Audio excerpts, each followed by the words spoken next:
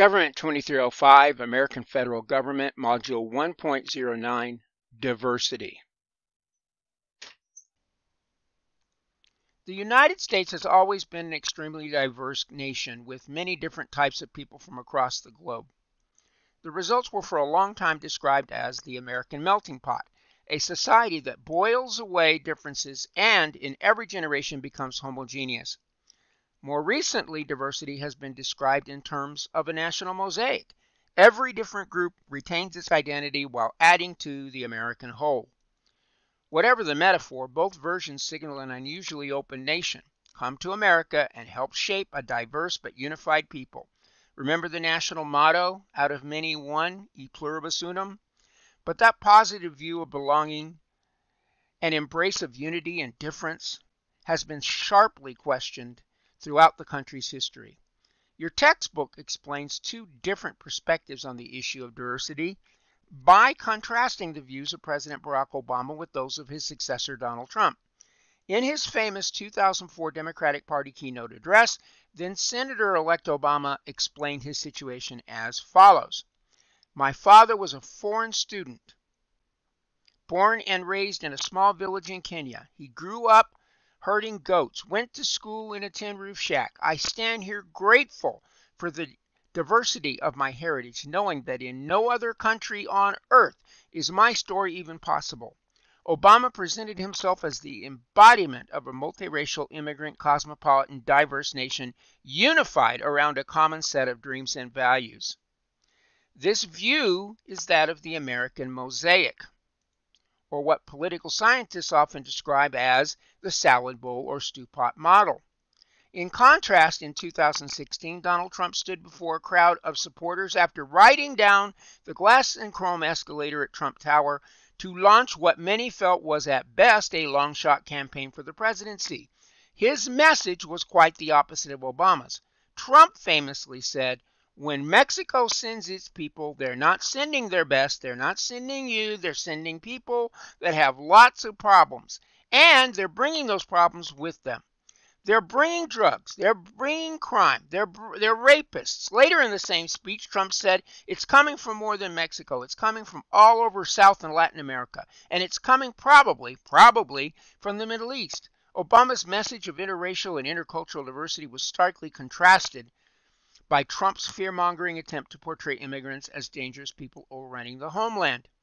This view reflects the traditional melting pot model, where everyone jumps in and melts together, giving up culture and ethnic diversity in exchange for the right to be called an American. Through their dichotomous messages, these two men have shined a spotlight on a long and ferocious dispute about diversity. The 14th Amendment to the Constitution, passed after the Civil War to integrate the former slaves into the political community, offers an institutional framework for a diverse people with a wide open definition of citizenship.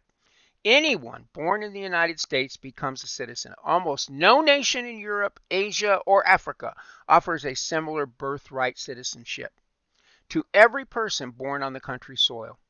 In addition, most American immigrants are eligible to apply for citizenship after 5 years in the country.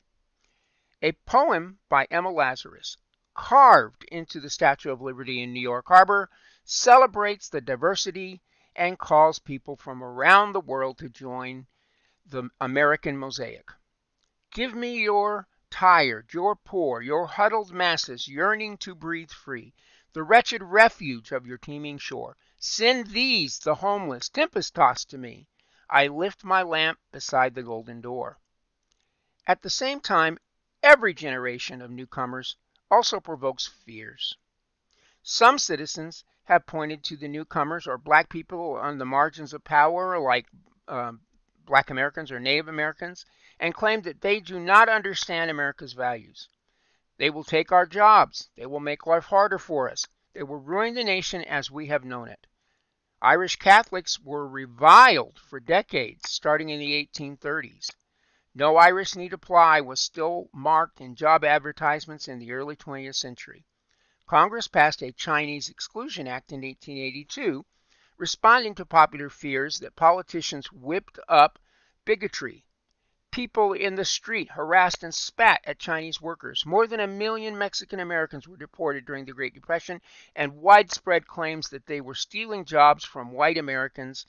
And still, the struggle by black Americans to achieve full rights and inclusion stretches right across American history. From the first person killed during the Revolution, as you'll see when we describe the Boston Massacre in the next lesson, to a formidable Black Lives Matter movement in the 2020s.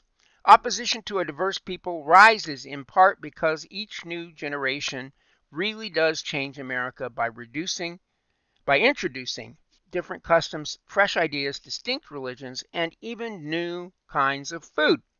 Every generation splits over a version of this question. Should the nation celebrate the latest generation of immigrants with Barack Obama, or limit their numbers as Donald Trump argued we should? The debate over diversity goes right back to a question running through this book. Who are we? A distinctive feature of the United States is that the answer to that question is always changing.